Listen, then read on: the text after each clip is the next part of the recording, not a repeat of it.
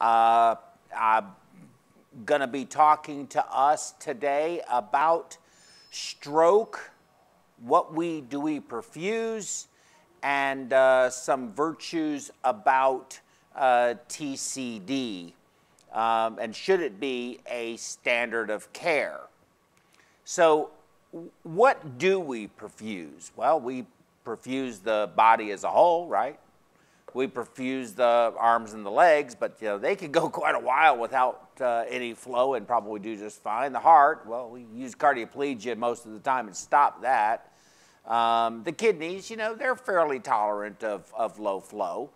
The liver, the gut, and a variety of other things. But let me pull up my slides here too. There we go.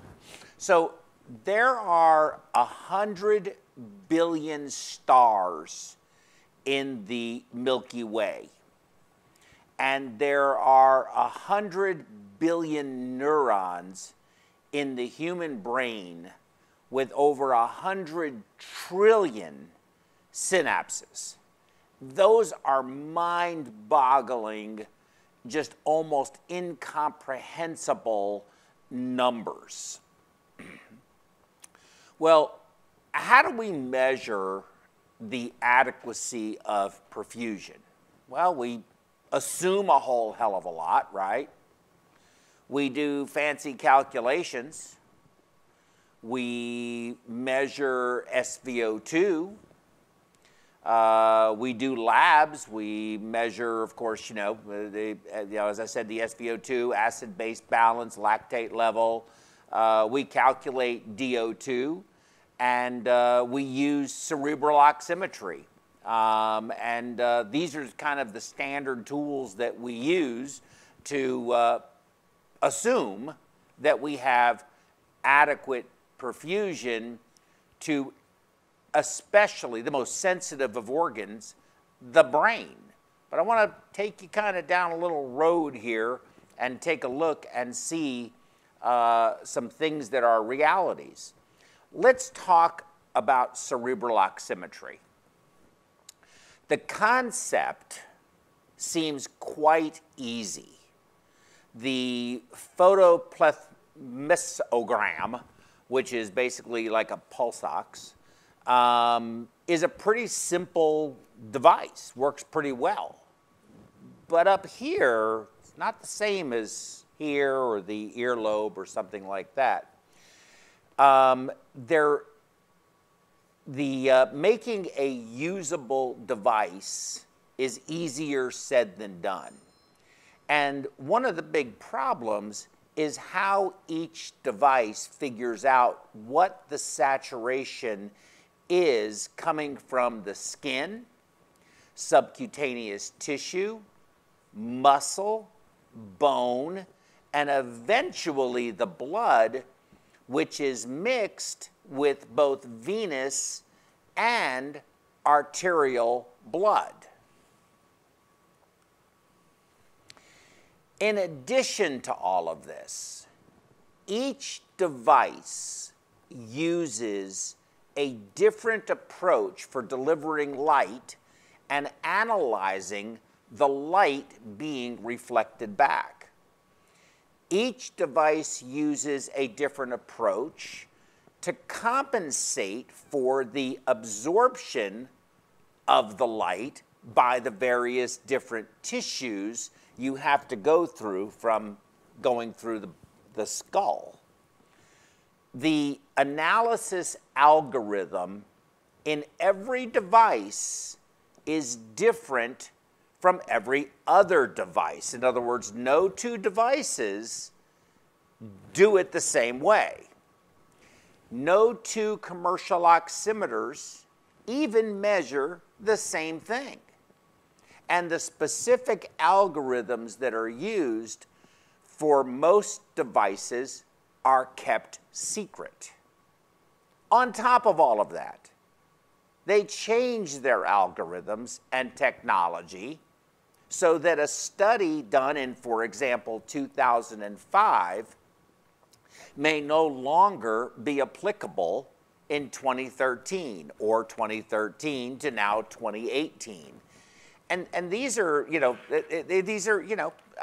I think very controversial things to be saying, because there's a lot of people that just believe in cerebral oximetry and are passionately supportive of it and try to take it away. And I mean, it's even on the STS database as to whether you used it or not, and if you were ever below baseline. So you have to have a baseline, but one company has that, another company doesn't, and they go round and round and round and round. So, but keep in mind, they all work, but to the same potentially hazardous, dangerous degree of inaccuracy. So it's kind of like, okay, should we even be doing this? And is it giving us a false sense of security, misleading information?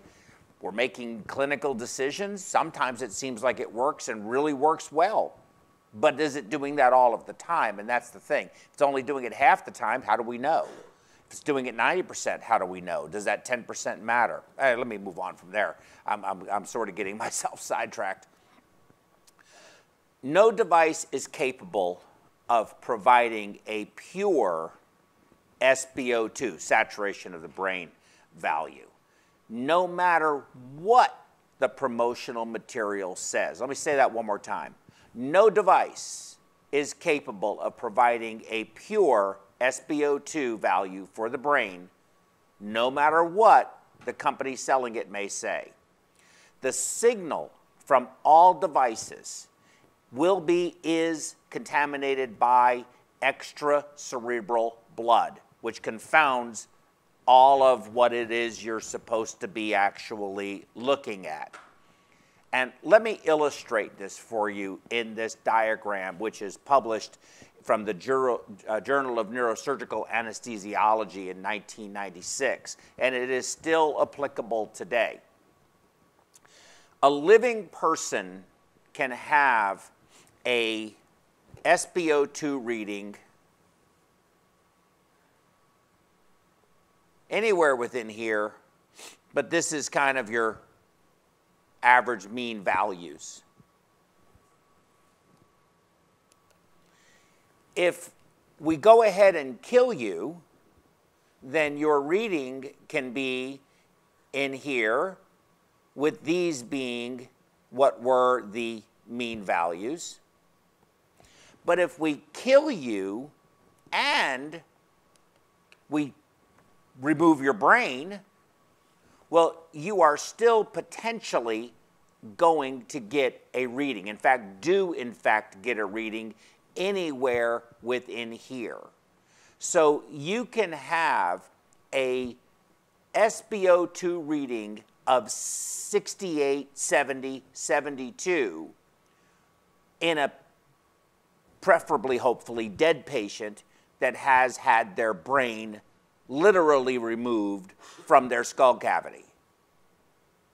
And if that's not enough to concern you, then, I mean, so be it, but it does concern me.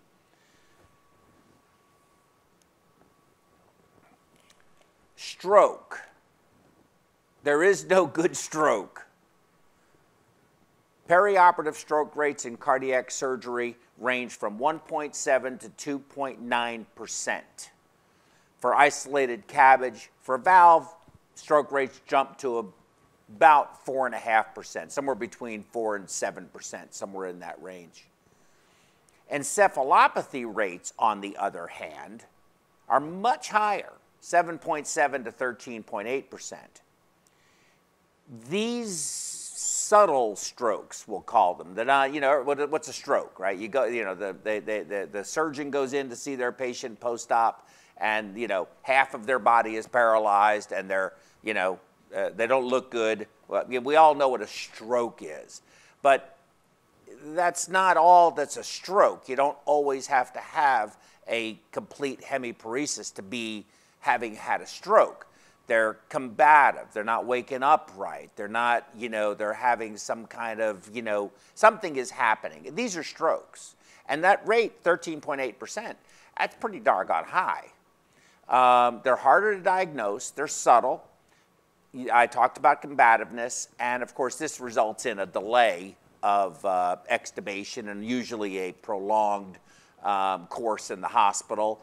And, you know, they're not benign, you know. I mean, look, I think as perfusionists, and I just started, June 1st, I began my 40th year as a perfusionist. And I've definitely had an opportunity to see all kinds of things. I've been several different places, and I have some pretty strong opinions, as you all may very well know, about how we are as a profession. And I'm not insensitive to the realities of, you know, what it's, you know, one institution compared to another, and the time that we have, and work-life balance, and all of that stuff. But at the end of the day, do we really know, the majority of us? Some I think yes, some I think no, some I'm not sure. But do we know what really happens to our patients when we're finished treating them in the operating room? Do we really go check on them? You know, as I said, some yes, some definitely no, and some I'm not really sure. I'm kind of curious. You know, if you want to leave me a note, I don't see the YouTube chat, but maybe later if you want to call in and we can discuss that. I think that's something that I want to discuss with my colleagues, Min and Stephanie, the panel today, and see what their thoughts are on that. Do we see the patient post-op at any time, you know, in the ICU or beyond that? Do we even know whether they got discharged from the hospital? Well, you know, the answer to that really is no. You know, so I'm going to whack us on the head. I think deservedly so for those of us who don't. For those of us who do, even if it's as simple as calling the surgeon up and saying, "Hey, how'd that case go?" You know. Or just conferring with them maybe the next time you see them and see how the patients did. I think it's important for us to get more involved in that in order for us to be more included in the overall heart care team and what we do. I think to be a stakeholder means that you have more input in what we do with the use and how we practice, and just being more involved. That's, you know, what I think. But strokes are deadly. There's a threefold increase in mortality at the end of 10 years. They are debilitating, and most patients, especially older patients, will tell you, I'd rather be dead than have to live with a debilitating stroke.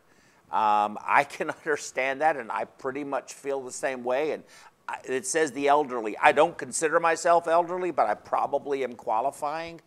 They are no longer able to maintain their independence and enjoy important activities, seeing their grandkids, going places, traveling with their spouses or whatever it may be that they enjoy, going and playing golf, tennis, you know, and so forth.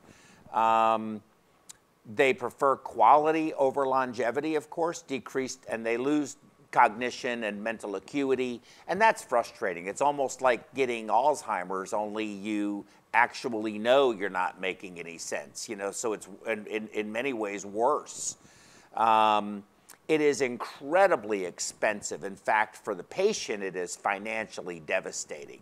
For the hospital, they're going to take a hit because you have a stroke and, you know, you're treating that patient after having heart surgery. You're not making more money for it. You're not getting paid for having to take care of this patient. The hospitals are eating that cost. And then, of course, the cost to society. We're losing, you know, real value that a contributing member of our society can bring because they're now, you know, no longer able to do things, and they're debilitated or having to be taken care of, which then, of course, takes even more resources. So that has to get paid somewhere and by someone, and if they don't have insurance that's going to pay it, then the Medicare system or the Medicaid system is going to end up paying that bill. So, you know, sometime around 1990, the Wall Street Journal published an article, and we learned what pump head was. First time I'd ever heard the term before was from this article, pump head. And again, you know, it was pretty much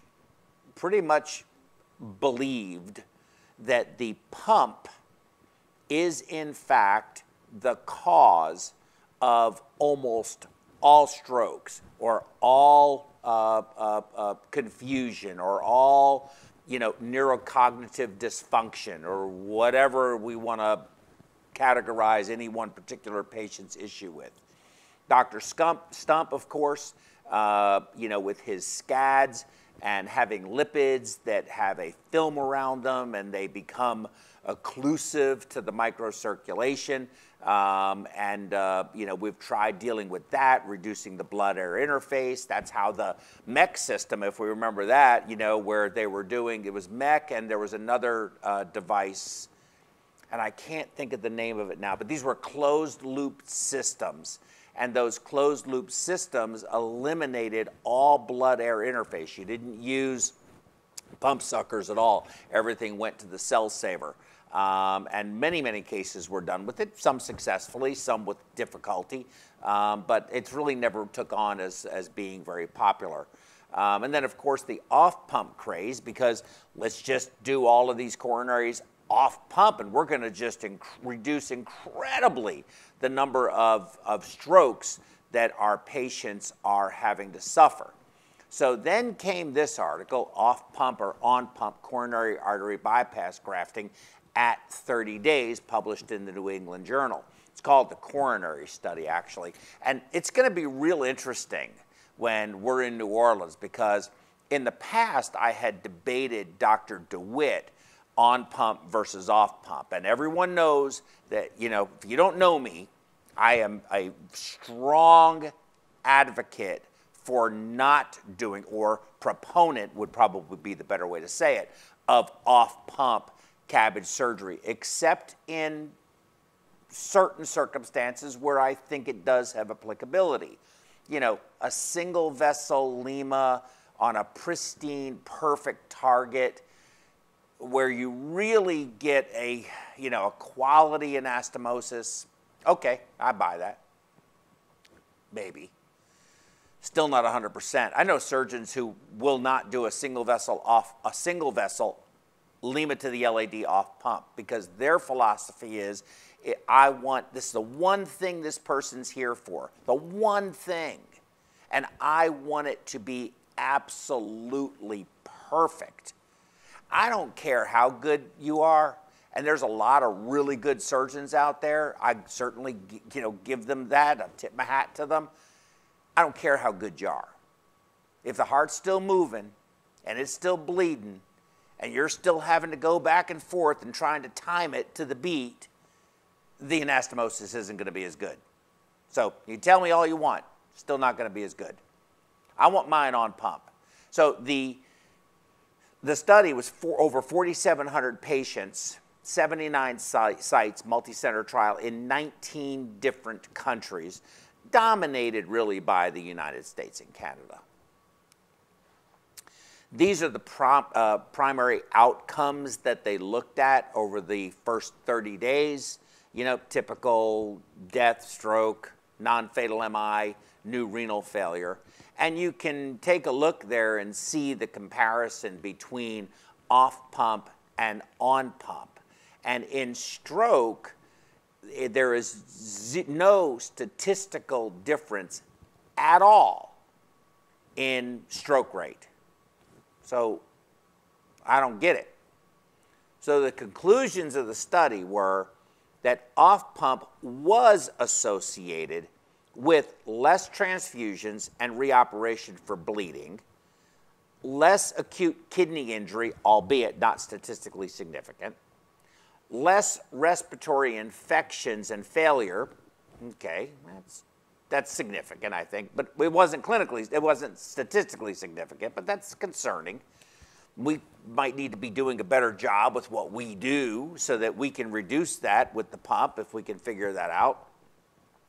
But it was associated with more early revascularizations. Now, this is significant.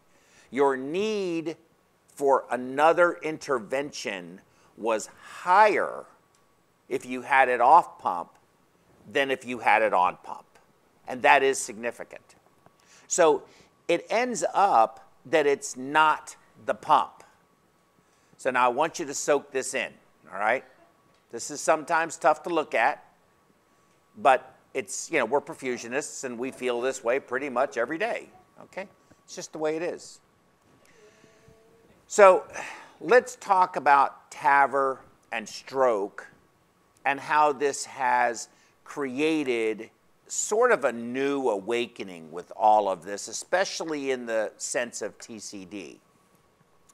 So TAVR for me has certainly opened my eyes to the risk of stroke, something that historically as a perfusionist we worry about but really don't think about actively. What's really interesting is that it occurs time when you have a question though is, how often does it happen? Well, that's, just wait till I get to those slides. In fact, our cerebral embolic is that is really more advanced because of this problem. You now new TAVR clearance for diffuse post. There are occasions. Overt paralytic stroke though exists, but type 2 stroke, new lesion in the brain, about a 3 million. That equates 1,000. So a lot of these little being 3 millimeter lesions or a couple of dead brain cells. But I don't know about y'all.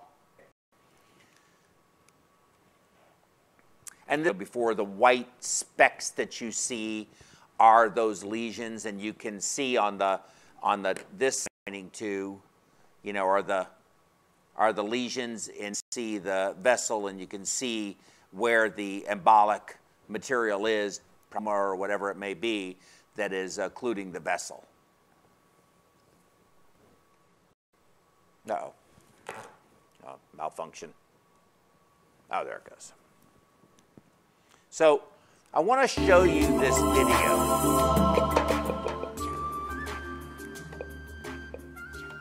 I want to see if anybody notices what I notice about this. This is a TAVR going in.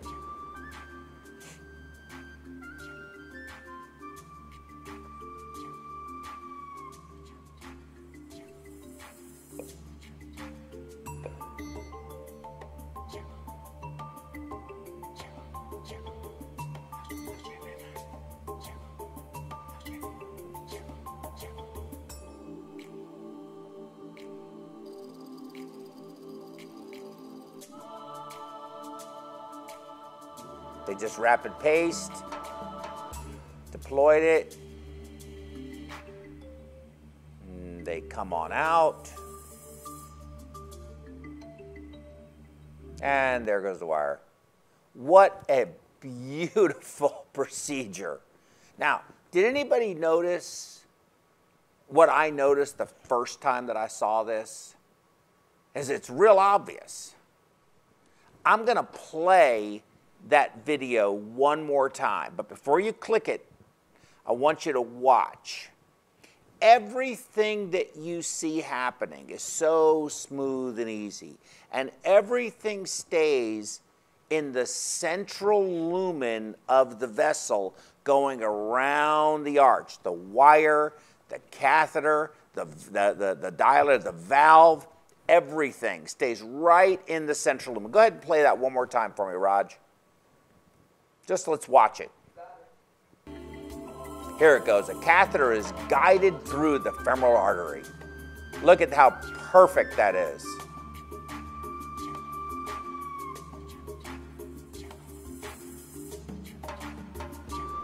Just kind of dilated everything up. And then they exchange it.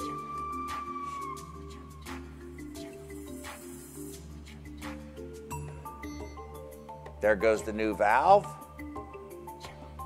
Look at how pretty that is.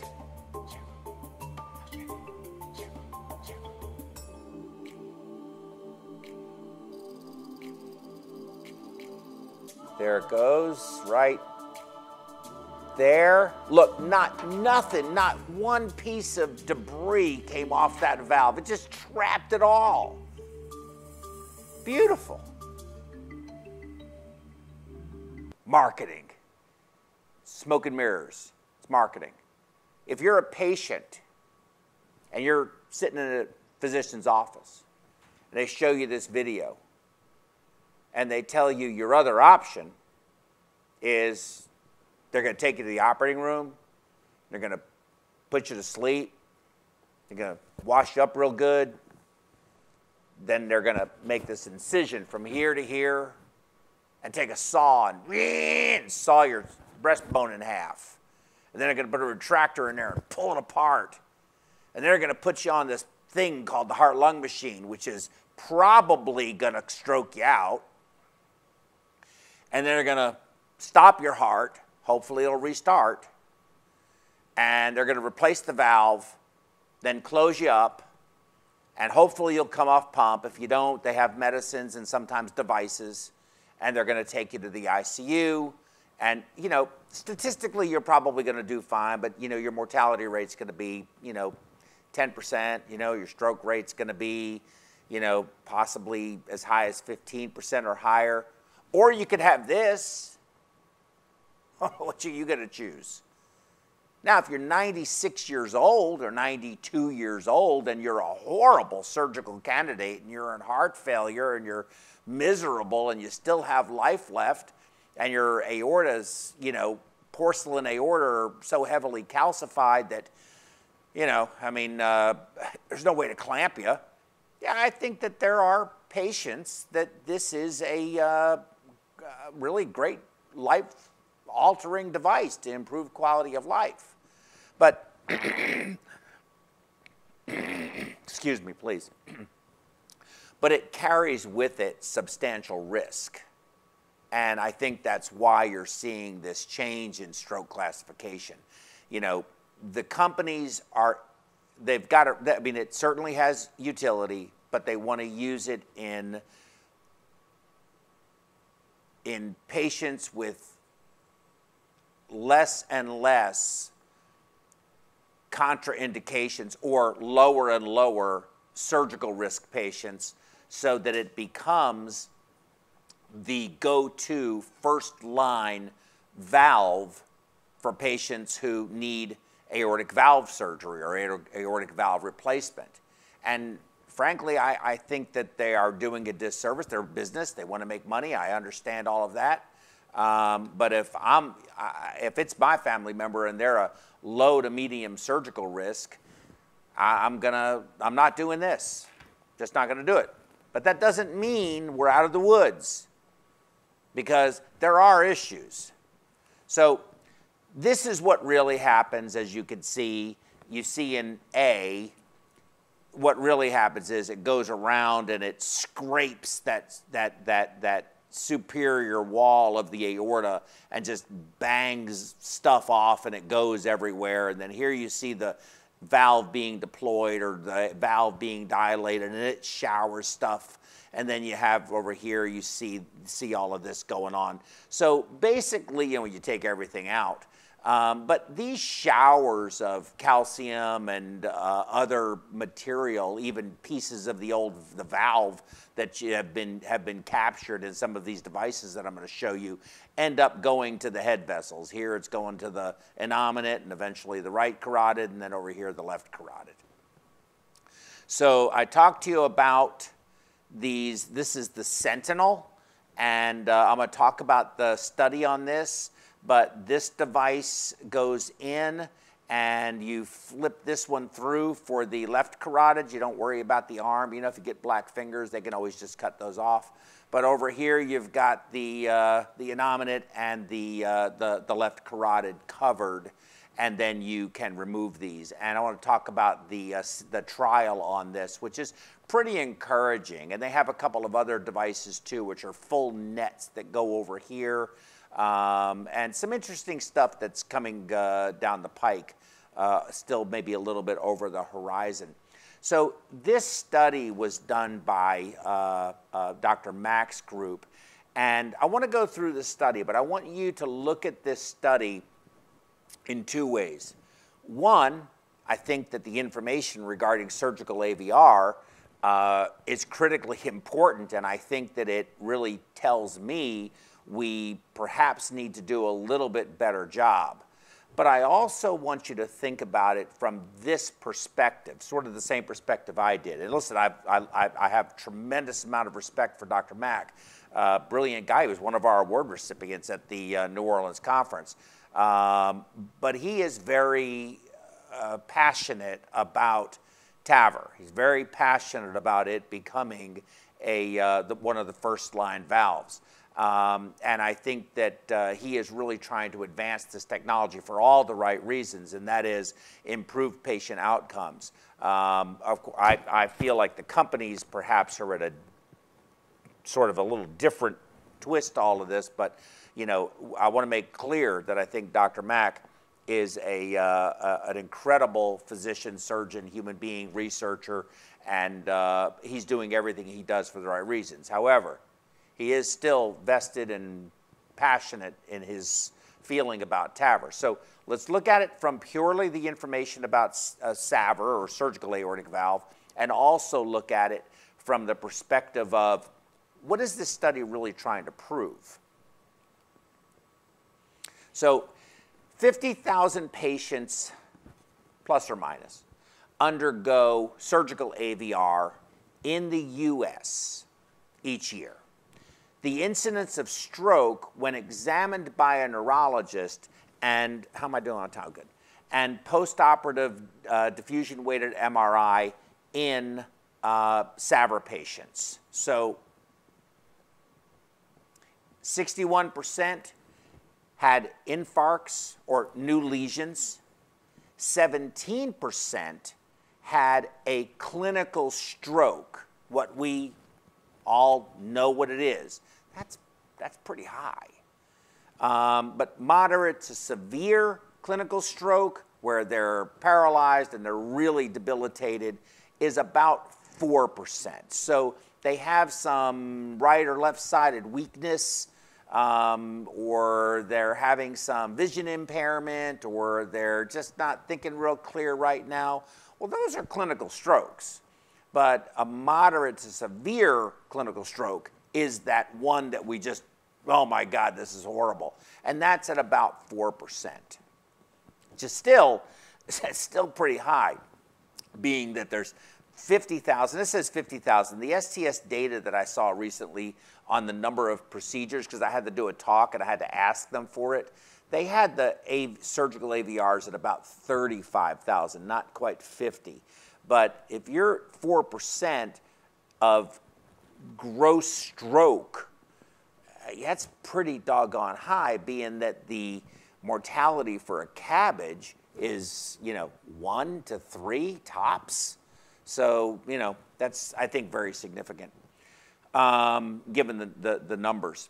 So the purpose of the study was to determine the safety and effectiveness of 2 cerebral embolic protection devices in reducing ischemic CNS injury. The CardioGuard and the old Embolics, which is really fascinating, because this is a fairly recent study, and we can't even get the Embolics anymore. But nevertheless, the CardioGuard is a different device than that Sentinel that I showed you.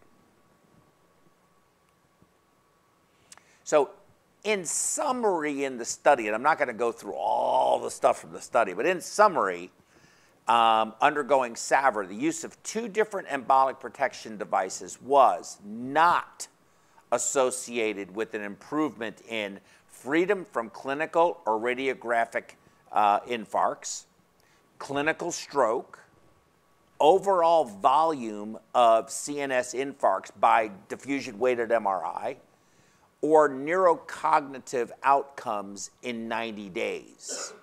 That's really surprising to me, especially since it was associated, either device, but again, not the Sentinel device, but these other 2 devices, was associated with the capture of embolic debris in most patients, a reduction in delirium, an observed difference in infarct size distribution. Now, I don't know if that's infarct size and distribution or infarct size distribution. I'm assuming just, I can't figure that one out. But with fewer, okay, with fewer large volume infarcts, so it's both, and an increase in all events in the Embolic patients, okay, in adverse, an increase in all adverse events with Embolic patients. And that doesn't even make sense. It captured stuff, but there was an increase in adverse events. Interesting study. So in this study, compelling saga of strokes after TAVR and SAVR, diagnostic considerations, and neuro-ARC. So after TAVR, all patients have brain injury. And here you can see the information there. And this is what it looks like. If you look at the image on the top right, and you look at the 3D modeling on the underneath it, you see all of that calcium. Now, if you're surgically removing this, you're going to really clean this out. But if you are doing it with a TAVR and you don't have something to catch that debris, then it's still going to go. But do we, when we're removing it surgically, is it ending up in the ventricle and coming out later? Because our stroke rate's still pretty doggone high. And they are advocating for cerebral embolic protection devices for surgical AVR as well as for TAVR. So, you know, I've got to tell you, this is really causing me to have more questions than it's really answering things for me. But, you know, hopefully we can think this through together and come up with some conclusions. So in this particular study here, we look at the different trials. Severe stroke, major and disabling stroke rates range from 1.6 to 5.9%. And there's all of the different studies right here that have been done and kind of what those ranges are. So this is sort of like almost like a meta-analysis is what I would call this. Mild, moderate, or severe stroke, 15 to 27% by AHA, American Heart Association, ASA definitions. Neurologists identified deficits with new brain MRI lesions, and that's over here, and these are the various studies that were done. But 15 to 20% with surgical, these are surgical AVR patients. That's really high. So they looked at this device here, and you've got the different ones. On the left is that Sentinel. This is the Embolic. And over here is the other device. I can't remember the name of it, but it's the other device that I mentioned earlier, and you can look that up. But the trial design considerations were the variation in stroke definitions, because you have these classifications, the uncertainty in diffusion-weighted MRI endpoints, in other words, the frequency versus volumes in these two different trials, variability of the measurements, and what is the clinical relevance. Well, you know, I'm going to tell you right now, every stroke is clinically relevant. Maybe not today, maybe you don't have some obvious effect today, but if I kill a couple 100,000 of your brain cells tomorrow, the next day, the next year, in 5 years, what's the effect going to be? I don't think we know that yet. I think everybody assumes reasonably that it's going to have an effect. I'm pretty sure it will, but that's not, I don't know that that study has ever been done. And then performance considerations. Is the device effective, and is the device safe? What if you put the device in and deploying the device itself causes emboli, then is it safe? So I think those are another set of questions that really do need to be answered. But in this particular study, the use of the Claret Sentinel double filter, which is that thing that I showed you, the Sentinel, where it goes into the innominate and to the left carotid, was associated in this with a high technical success, significantly lower rates of all strokes within 7 days, significant lower rate of mortality or stroke within 7 days, and by multivariate analysis, the use of this double filter was the only significant predictor of patients being stroke-free within 7 days, and in combination with STS score predictor for stroke-free survival within 7 days. So what I want to do is I want to sort of go backwards to the Dr. Mack study. Was that study really about stroke, or was that study really about, okay, y'all are saying all this stuff about TAVR and how TAVR causes strokes in all of these patients, but hold on a minute. You do surgery on these patients, you essentially have the same problem. Now, I don't think you really do have exactly the same problem, but I think this Sentinel device is encouraging, and I think that as an industry, I think we should sort of look to these CPE or cerebral protection embolic devices and start to maybe understand them a little bit better.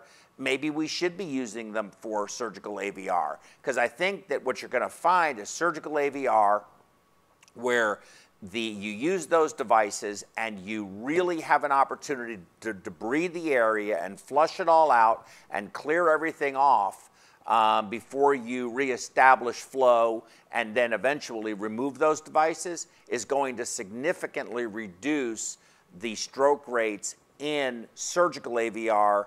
And my suspicion is it's not going to be a significant benefit in the TAVR population. Again, has to be looked at, has to be studied, but that's my opinion and that's my forecast.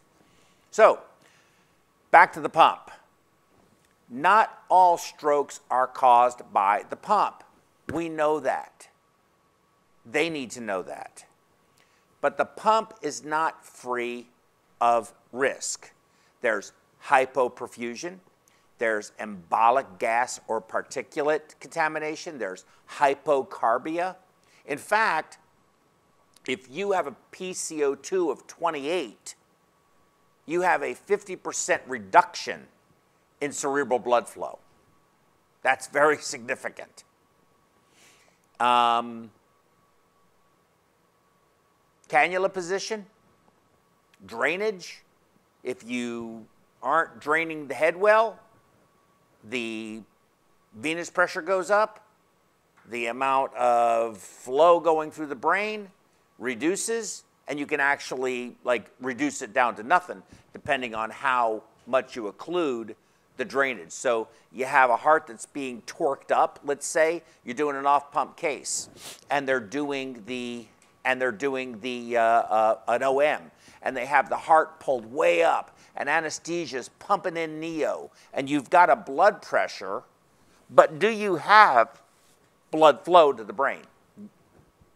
Probably not.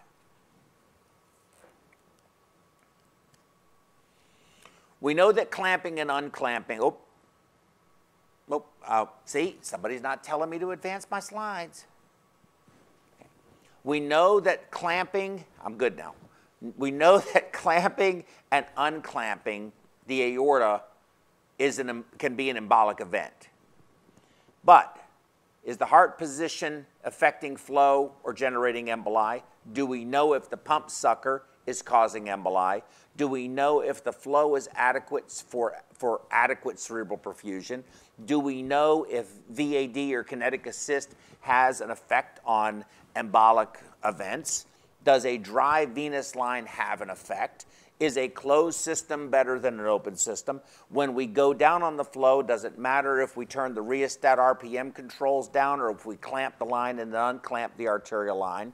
Does pulsing have an effect on cerebral blood flow or embolic events? And are our temperature gradients safe?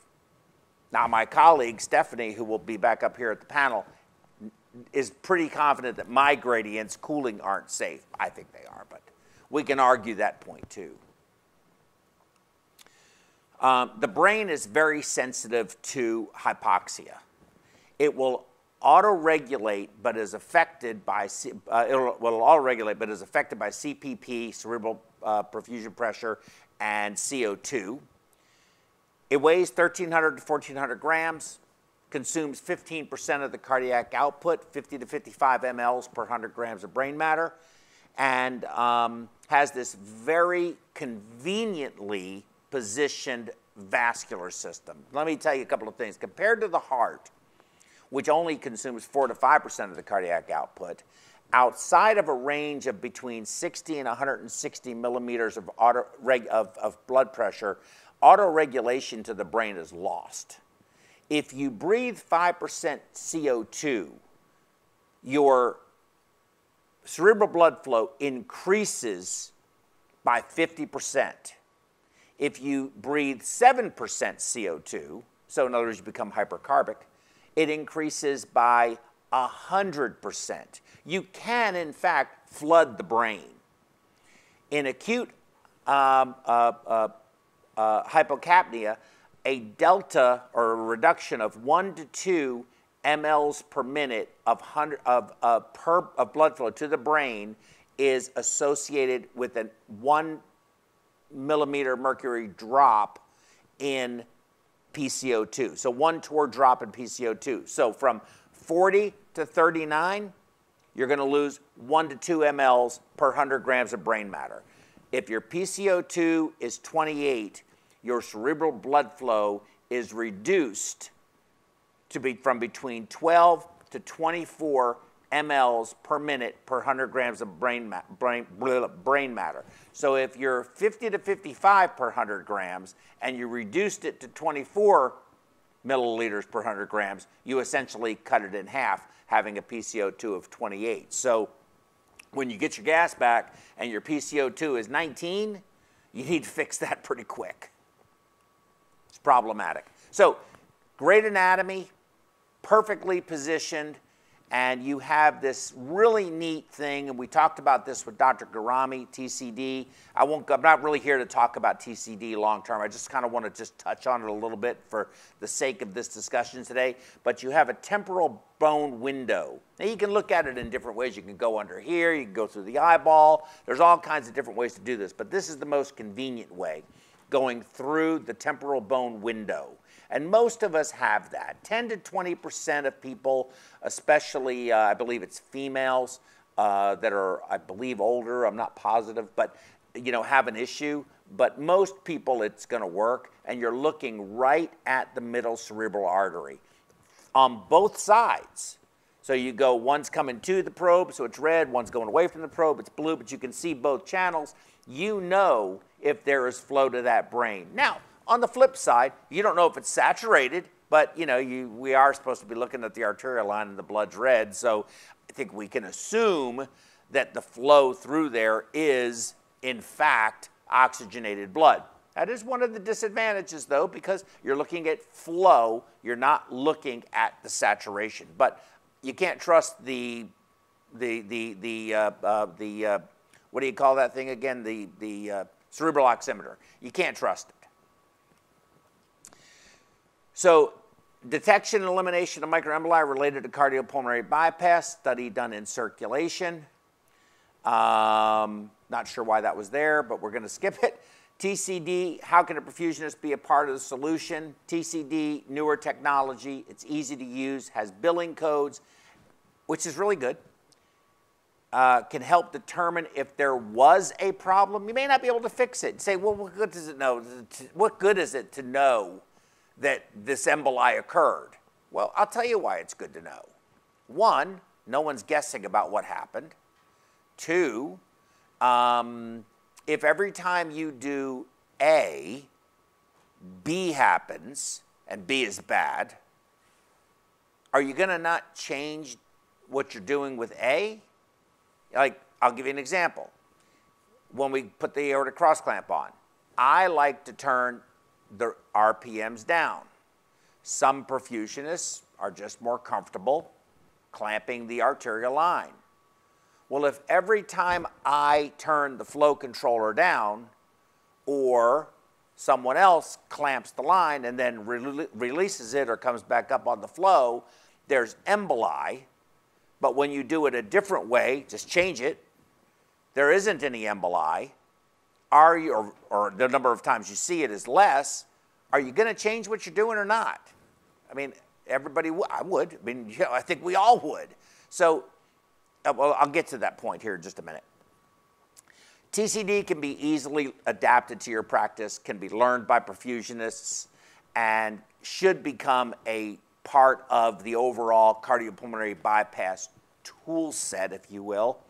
And of course, I think we need to become more involved and know better what has happened to our patients. And I think that this study says it all. Or this quote, and then I'll tell you about the study. Is it better to know or not know? There are known knowns. These are things we know that we know. There are known unknowns. That is to say, there are things that we know we don't know, but there are also unknown unknowns. These are things we don't know that we don't know. Don Rumsfeld. Man, I'm still wrapping myself around that. But it's a good point. When we do a type 1 dissection and you're choosing to use antegrade through the axillary and it's acute, how do you know you're flowing enough through the brain? You use cerebral oximetry? Yeah. You're going to go deep hypothermia, circulatory arrest, and you're going to just have a little bit of flow going up through the brain. What are you going to use cerebral? I mean, I don't think cerebral oximetry is going to work at, you know, I mean, I already showed you, we can kill you and take your brain out and still have a number, either way. So how do you know you're flowing? If you put it in retrograde, you can depend on seeing it coming back up through the arch vessels. So that's kind of a validation.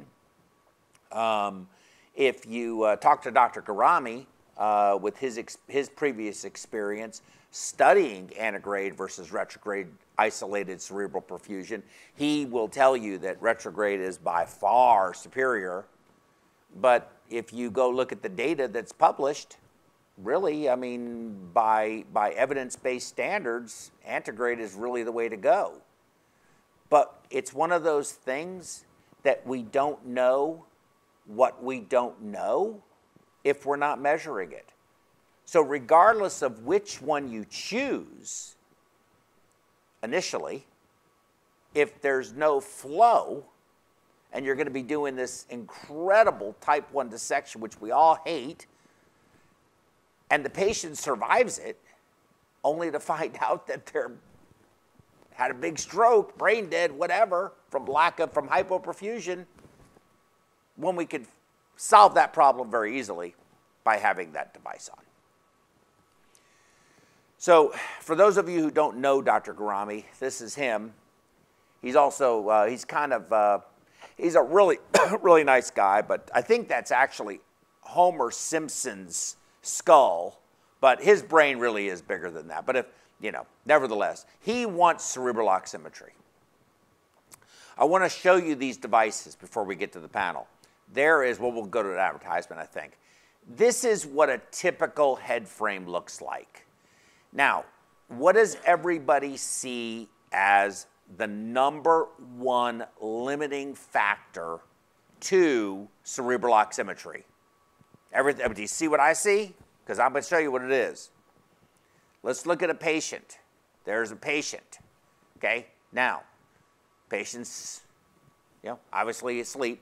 What do you see is the problem in the operating room? There's not a whole lot of real estate in the head anyway, the forehead. You put this thing on and they want, anesthesia wants their BIS monitor. You need to be in there to make sure that this probe is focused where it needs to be, and so that you have a good view of the middle cerebral artery. And so there's a lot going on here, which makes it tough in an operative environment unless you have strong support of anesthesia. And really, you need to have really strong, this is great for the ICU too, patients that are on ECMO. But you really need to have the surgeon who is responsible for the procedure and anesthesia on board with wanting to do this. But there is no question in my mind that the only true mechanism for confirming adequacy of cerebral perfusion is this device. That's all there is. And I think that, you know, I'm going to show you some devices. They're coming up with new ones. So it's taking off. It is going to take off. But you can also, and I think you can have fun with it too. All right. So here is Bill,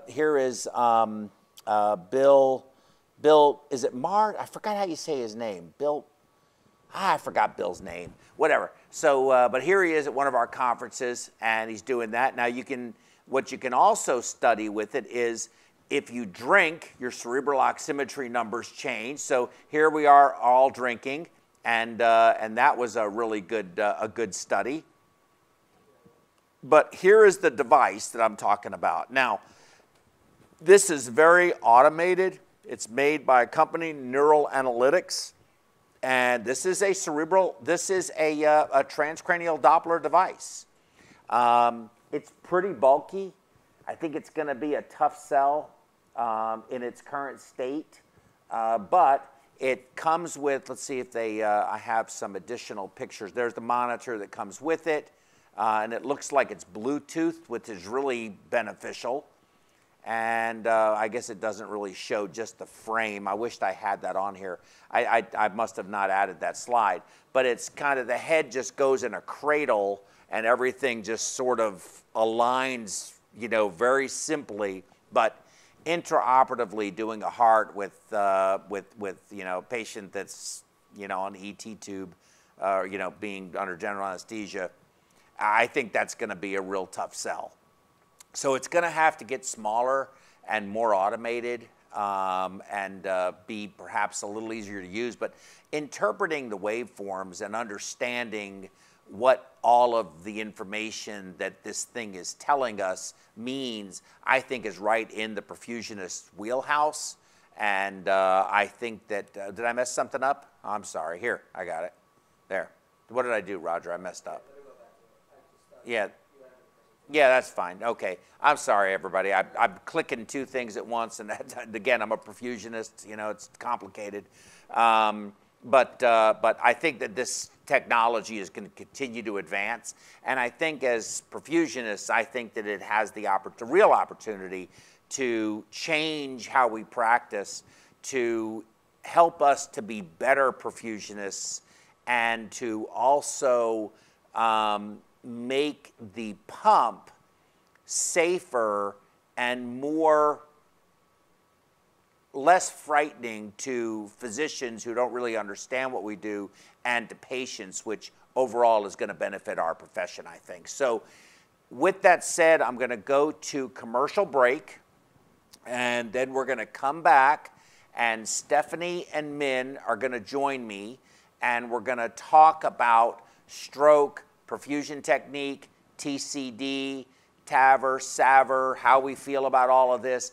And welcome back to the show, everybody. We have our esteemed panel back with us now. We have Stephanie Ibus and Min Tran, both perfusionists extraordinaires. And I don't know if you noticed this or not, but we have a you know, we have a new background, okay, for the studio. If you remember from previous webinars, there was just like a black hole back there. Now look, there it is right there. I can see myself now. And you see the pulse going across. Earlier we had a great backdrop, but Stephanie is not happy with it, and she loves the pulse, but she says, I have to have the skyline behind me. So Roger, could we go ahead and go back to the skyline, and then let's focus in, zoom in. I said for one picture. And zoom in on Stephanie and be serious, okay? You have to have a serious look and look at which camera does she need to be looking at? Right here. This camera right here. Serious or smiling? Well, I mean, just both. You know, you could be. Oh, okay. I mean, you could. Yeah, that's good. That's good. That's good. That's good. Okay, moving on. Moving on. Okay, moving on. Okay, so Scorpio Ray, which is Ray Kubiak, okay, I've made it a habit to ask the surgeon about the previous patient. Been doing that since I've been a perfusionist, and it is probably due to my dad's and uncle's poor brain function after heart surgery. That's interesting, you know, Ray. I mean, I don't know what kind of, I'm assuming they had cabbages. I don't know when it was, when the procedure was done. I mean, I'm not saying you're old, but you're not a young man either. And, you know, you've probably been, that was probably a while ago. I don't know if bubble oxygenators, possibly. And then Jennifer says that my issue with TAVR has always been the patients aren't surgical candidates right up until something goes wrong, and then they are suddenly emergency surgery candidates. That is a great question. So let's just, and Ray, I want to come to that issue about what we do in terms of knowing, because I really compliment you on checking on your patients, regardless of how we do it. Asking, it doesn't make any difference. Go see them however you want to do it. But I want to really hit that, because that is such a good point about the patients aren't surgical candidates. They have to have TAVR until something has gone horribly wrong. Well, I would say, you know, John was just on with us. Yes. They're doing about 300 TAVRs a year there. They are no longer just doing 300? That's a lot. They're no longer just doing high-risk non-surgical candidates. They are doing moderate to low risk. Yes. But I also know if you needed an aortic valve right now for, you know, you had a bicuspid valve and you needed to have a valve, not calcific disease, you know, you're too young, what would you do?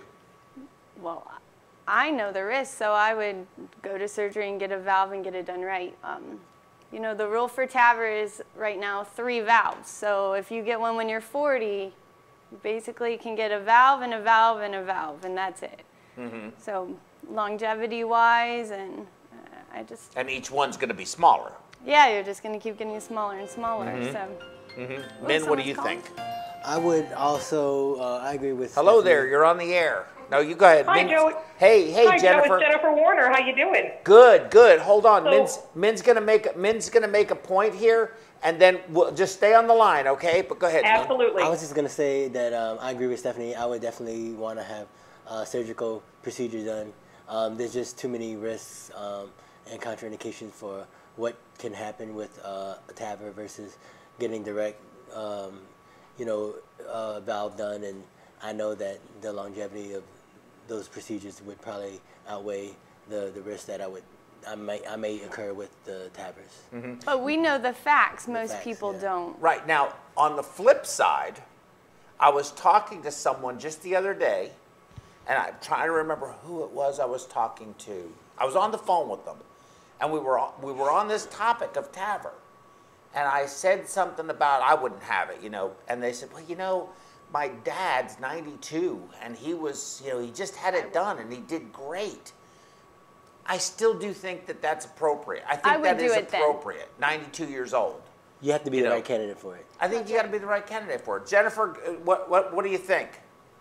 Well, I'm on the delay, so I'm just coming into this. But, yeah, that's been my point. It started out you know, it was non-surgical. It was the patients they had to select were not, you're 95 years old, you've got porcelain aorta, and you're never going to have this redone. And now it's more elective. It's these patients that could have surgery, they just opt not to. Yeah. We have a couple of hybrid ORs that, gosh, they're new. They're only 5, 6 years old, and they built these hybrid ORs just for TAVRs. And at first we were on standby. We had a wet pump in the room. We were in there with them. And then they decided that costed too much money. So now they're doing them down in the cath lab without any pump standby at all whatsoever, because they just figure, well, if we have to do surgery, we'll just bring them upstairs.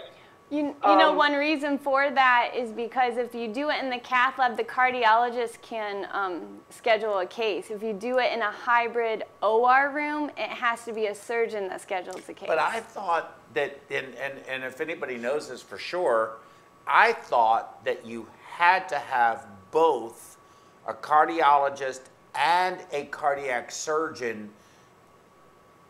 scrubbed in for the procedure, or CMS will not pay for it. You can do it, but CMS will not pay. That's what I thought. And we always have a cardiac surgeon. One of our surgeons is always there. Yeah. Yes, okay, that's why. But not the team now? Pardon?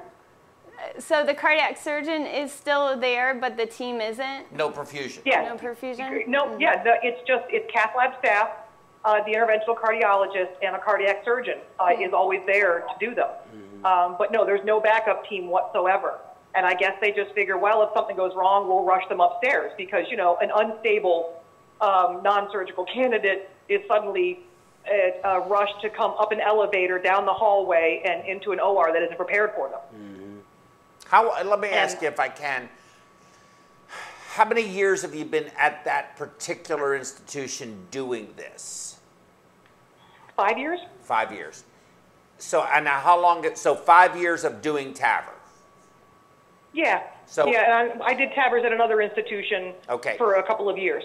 So, on average, in a 1 year span, how many cases did you have to rush from the, either put the patient on pump in the hybrid room or rush from the cath lab to the operating room?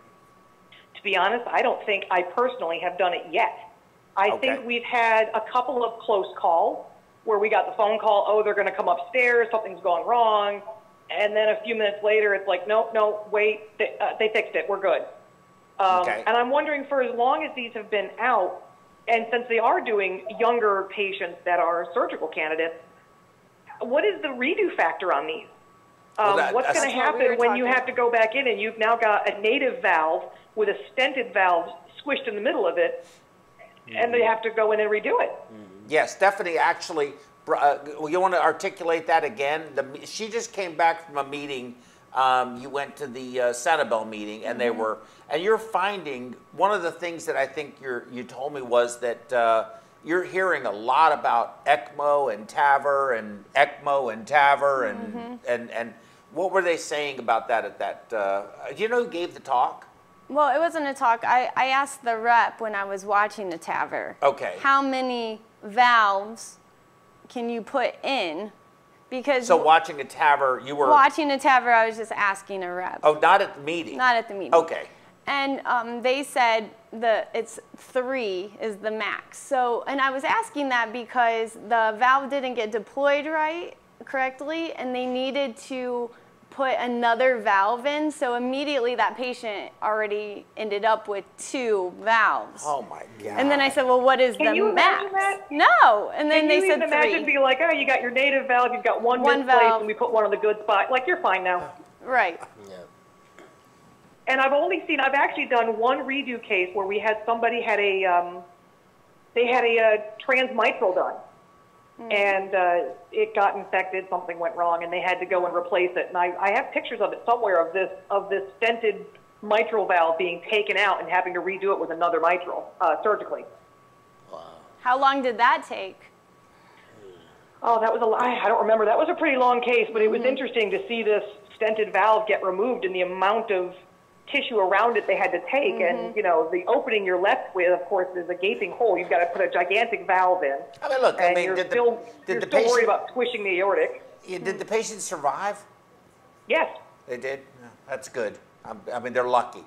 I mean, really, that's, you know, I mean, there's a lot, you know, you think about the, you know, there's not a lot of space in there, you know, where the mitral and the aortic is. I mean, you know, we're not surgeons, but, you know, we kind of look around and see what's going on. And, you know, we've got that project coming up. Jennifer, you're going to like to hear this. We've got a project that we're working on, and it was actually Patrick, his idea, and Roger.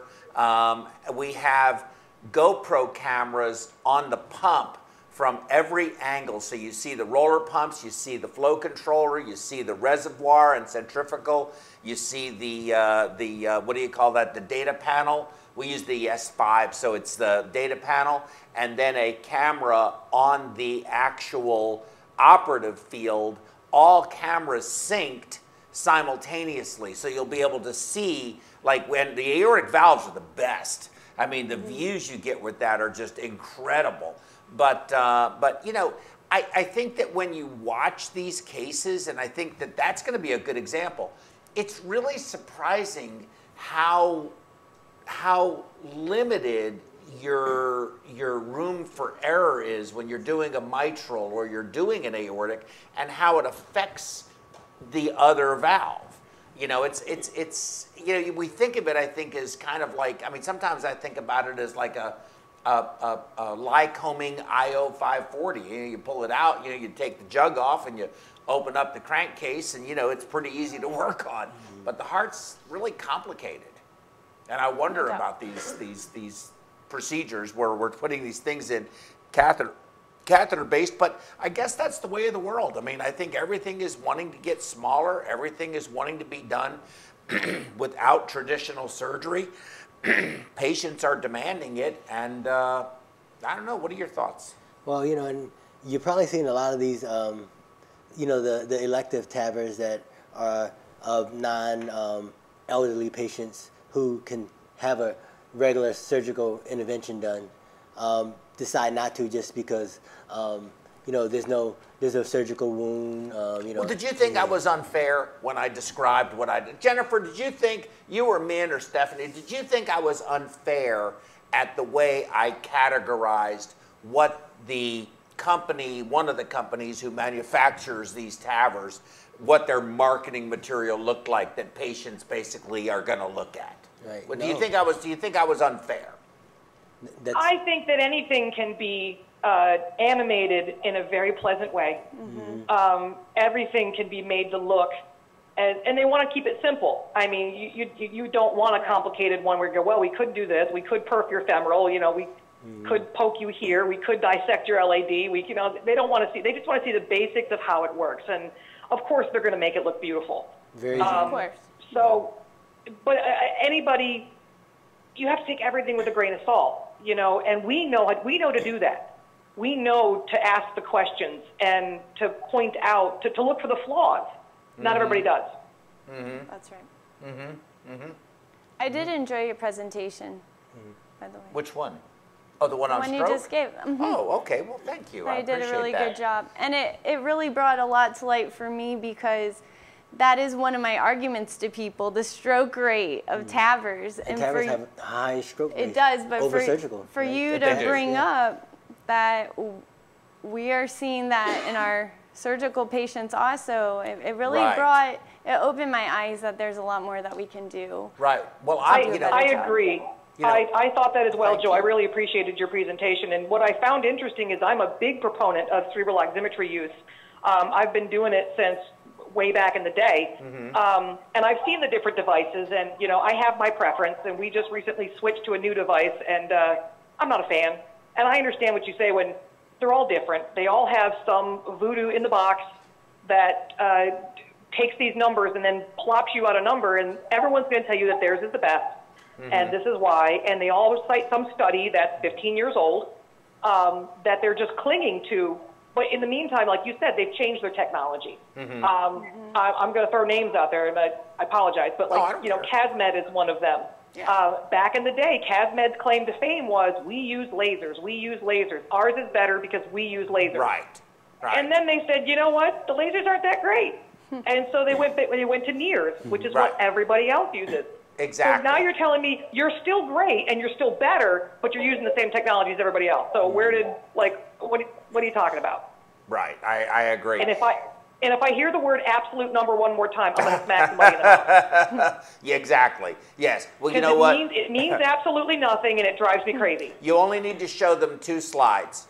One is the one that I showed you of the, you know, I guess what you could call it is patient or pumpkin. So you stick it on a pumpkin, you're going to get a reading.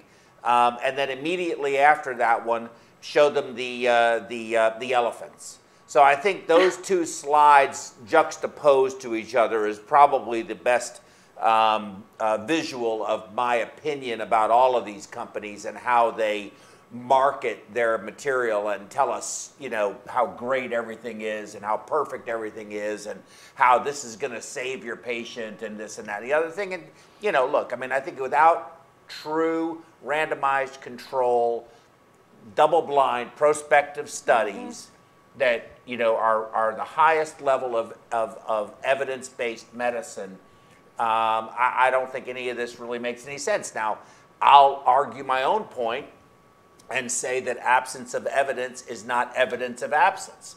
So just because no study proves something doesn't mean that it's not in fact the case. So anecdotal evidence is clearly very important, and you know, at the end of the day, we all want to feel good about what we do. My opinion, though, Jennifer, is that cerebral oximetry is inherently unreliable, and I think you like it and are using it because it makes you feel better. And there's nothing wrong with that. I like to feel better too. But I think that if we don't start seriously considering using transcranial Doppler, I'm afraid that every single company out there is, except for the companies that make, and even they are, that make cardiopulmonary materials that we use, disposables, consumables that we use, is working diligently towards eliminating the need for the heart-lung machine and the perfusionist pretty much in every possible way. So I think that it's our responsibility to try to figure out how we can reduce our own stroke rates, and I think that can only be done with something that's more precise. Hold on there, Joe. Back that up a second. I would like to say that, you know, using cerebral oximetry isn't just a matter of making me feel better. This is not just my security blanket. We have to use the technology available to the best of our ability that we can. And as new technology comes out, such as TCD, we need to find a way to incorporate it. And that's what we should be doing, is always testing our science, always looking at what we're doing and why we're doing it, and ask, does it still work for us?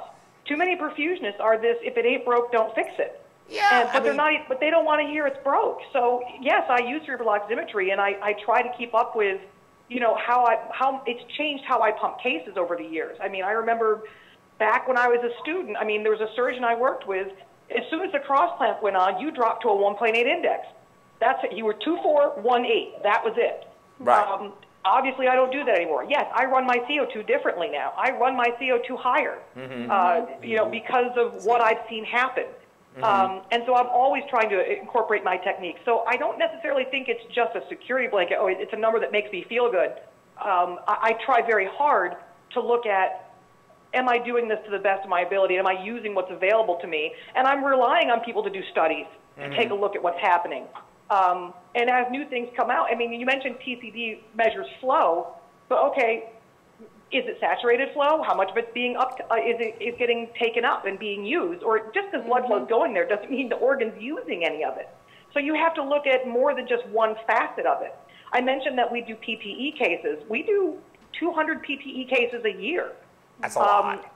That's a lot. And they're all big circ arrest cases, and we've got them down to a science.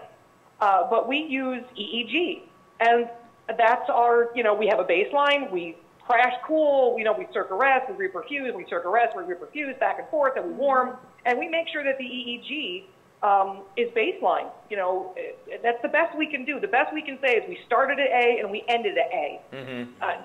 Whether or not that means anything, I don't know. But for what we have to work with, it's the best we have at the time. No, I mean, I think, and that's a fair point, and you know, and I'm glad that what I said got you riled up, because I really like to hear, you know, people's opinions, especially when they're strong. But at the same time, I have to, you know, in all fairness, tell you that I, you know, fundamentally disagree with the idea that cerebral oximetry provides truly useful data. I think that it can and does on some cases, but my concern is that for those cases that it does provide good information on, are we assuming, and I believe very wrongly, that there are cases that it is not providing accurate information on, and we believe that the information that's coming to us is actually accurate, so we're not making an intervention or when we should, or we are making an intervention when we don't really need to. And anytime you make any intervention, you certainly want it to be the right thing to do. So my view is that it's not good data. I don't like it. I absolutely, I totally understand what you're saying. And that's one of those things that any science you apply to this, there's going to be outliers. There's going to be times that it really does help and times when maybe it doesn't. The question is, do you throw out the times when it does help just because there are times when it doesn't? I mean, you talk about, you did the transonic flow the other time. Yeah. And obviously the surgeon was talking about, he was showing you these very obvious cases where here's where a graft really wasn't good, and we knew it wasn't good because of this, and now we were able to fix it. And he even said, you know, most of the time you're going to have good numbers. So do you not use it because you figure most of the time you're going to be fine anyway? No, you use it on all of them to verify all of them. No, I can't guarantee that every case is going to be perfect information, perfect placement. Believe me, I fight with anesthesia all the frickin' time. They are notorious for putting the sensors on wrong. Not difficult, and they put them on frickin' backwards. They don't like the way the cables lay, so they invert one of the sensors on the left side of the head. And I'm constantly shaking them saying, you can't do that. Like, you are changing where the nearest is coming in, you're changing where the sensors are picking it up, and you're going to cause artifacts. I can't guarantee I'm getting good information if you're not using it properly. Yes. But the best I can do is try. The best I can do is say, look, you know, I have this information, I used it the way I was supposed to. That's all I can do. And well, obviously we'll keep looking at it and keep changing and doing better things over time. In that regard, Jennifer, and I'd like you guys to jump in. I want you guys to get involved in this too. So I'm gonna zip it up for just a few minutes and let you do it. But I will tell you this: I do compliment you. I talked Ray, complimented him. John from up in Columbus, Ohio, complimented him. So I want to compliment you personally as well, because I know you are at least trying to do the right thing. And one of the things that is a real sore spot for me is this whole concept of, you know, is this not also our patient? Is what we do just a job? Is it a profession? What's our responsibility? Are we just knob turners? Are we perfusionists? Are we, you know, what should be our involvement and participation? And of course, people that have other, whether it be us personally or surgeon we're working with, hospital where we're working, anesthesia we're working with, they can feel completely differently. I don't want you to talk. I don't even want to know who you are. Others are like, hey, what do you think about this? There's just, it runs the gamut, and I'm kind of curious about that. But I do want to compliment you. At least you care. And that means more to me than pretty much anything else. You guys want to get some thoughts out there? My takeaway point from her is that it doesn't have to be an exact number. She can use it as a trending device, and I think it's been very effective for that. And I actually want to compliment you too, because it's very hard to argue Joe once he's firm on a point, and you did a great job. So if you ever want to come on again and do a talk, we would love to have you. Thank you. I've been to several of the New Orleans meetings, including the very first one. So Joe and I have been arguing for years now. Well, put that to use and come on our show.